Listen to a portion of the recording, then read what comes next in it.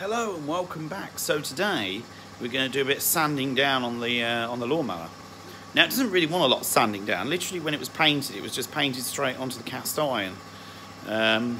So we're going to pretty much copy it, to be fair, how it was originally done, really. So let me show you. So we're using the car sand, the bodywork sander. Like I said, this is all cast iron, and to be fair, look, it's never really been painted, so it just wants a light rubbing over, and really then it's ready to go. Same with this, really. At the minute, I'm going to paint in between here, try and spray it in between here through the gap, because at the minute, I don't know about this. And nobody really knows without sort of damaging it, and I don't want to break it really. And then I've got to rub down this panel here, make sure I get all the old sticker off, and then I've got to rub off the grass box. And then this piece here, so we're going to try and paint literally all these green parts in one hit first. I'm going to do this green as well, like it was there. But literally, we're going to try and paint all the green bits first, because as soon as I get the green bits done and it dries, I can start putting this part of the mower back together again. Then I want to paint the red parts, because then literally this whole piece can go back together again. Then it's just literally the engine, which is the orange and the grey. The orange and the grey and the handlebars, and then it's not too bad. But like I said, I just want to get once I get all this part put back together again, all these little bits here, I mean it's not bad then. So let's see how we get on today. So literally I've just lightly gone over these with this sander. I mean they're not that bad really, to be fair. I mean this has never been painted, this is all original. You can see the original sticker is. So basically I'm just going to rub. This is probably the worst bit out of all of it, so we're just going to... Oh, hang on.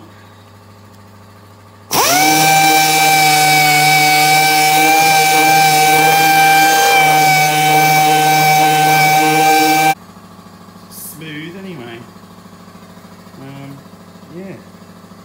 Just doing the grass box now. So this is all going to be gone. And we've got a new one to put on here. Yeah.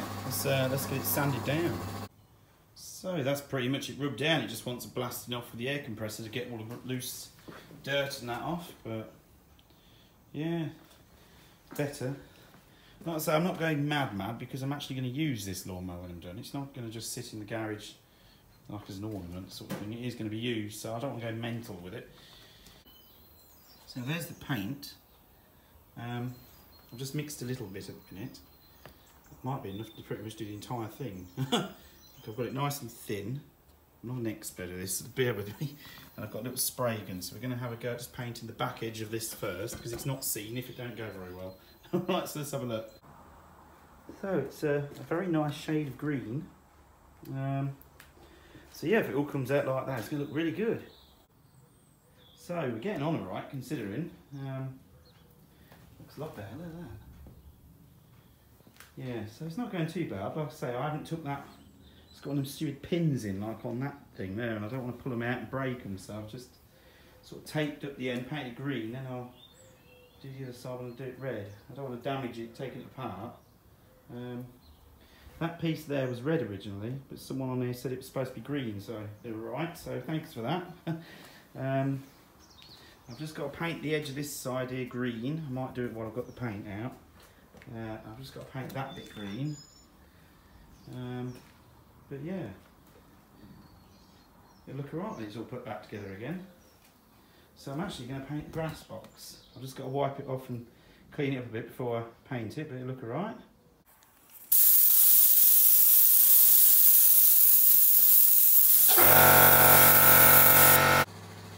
So I'm quite happy with them.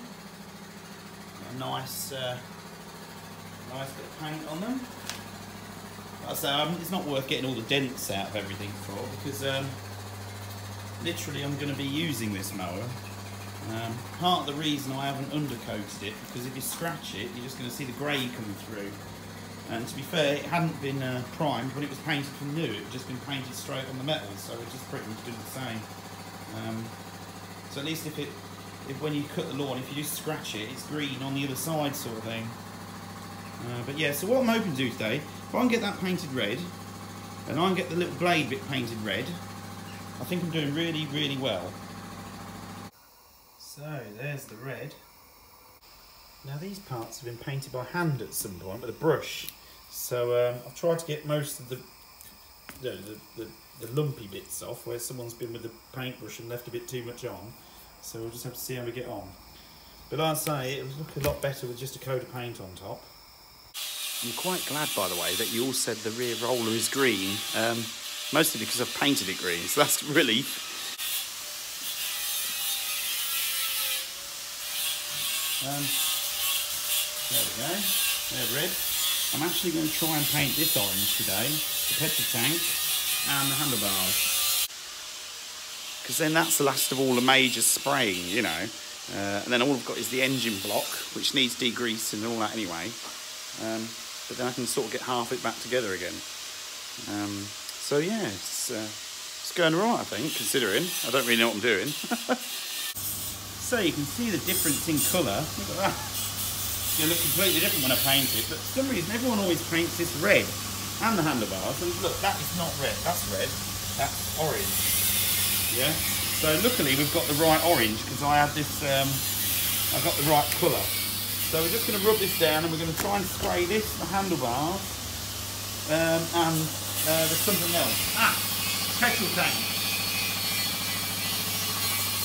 Right, so we're going to see if we can get all these done today, and then that's all the major spraying done. And then it's just put it back together again, and clean the engine block up and paint that, and then, yeah, and we can have a go with it, see if it cuts the lawn all right. It did before, so I'm hoping it still does.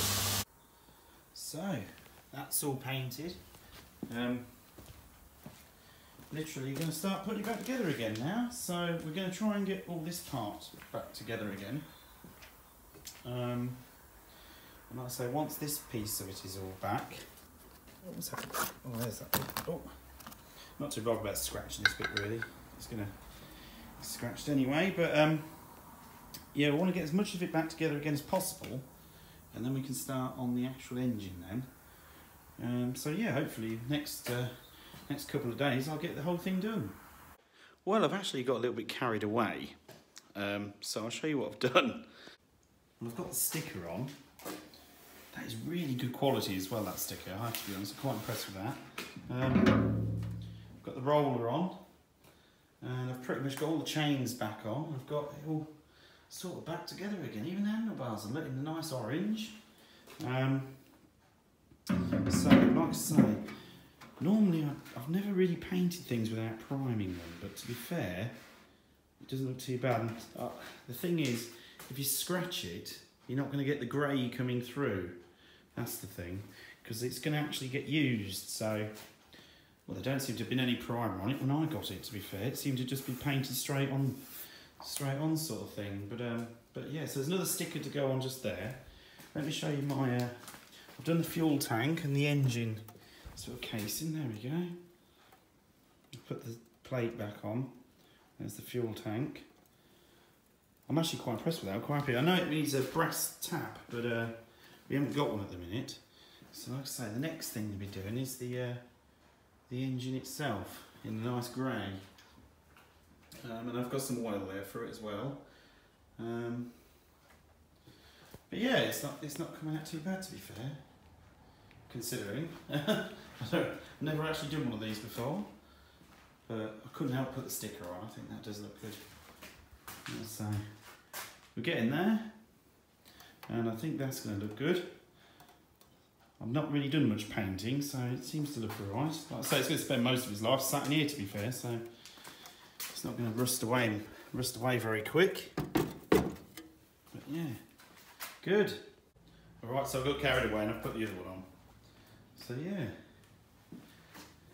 I think that's looking good. So yeah. Just want to say thanks to Shane for the video saying how to get that pin out of the roller. I didn't need to take it out in the end though, luckily. But thanks anyway, it's handy to know for next time. Because that did stump me that day. I kept tapping it and it wouldn't come out. And yeah, I see you with a punch whack it and it comes straight out. So that's probably what I was doing wrong. I have to get myself a punch for next time. Another big thanks to Smokey as well for a bit of advice on it. I'm quite glad you said the roller should have been green because I'd already painted it. So that was so I was quite relieved when I read that comment. Luckily I'd already done it. So yeah, that's it from this video. Thanks for watching. Next one will be getting the engine finished off. I've got new clutches to put in as well. What else? And we'll probably see if we can fire it up and get it running. Alright, so that'd be quite interesting. And then we'll do a video after that of actually cutting the lawn. Yeah, so that's going to be interesting. So, until next time, thanks for watching, and I'll see you all very soon with a new video.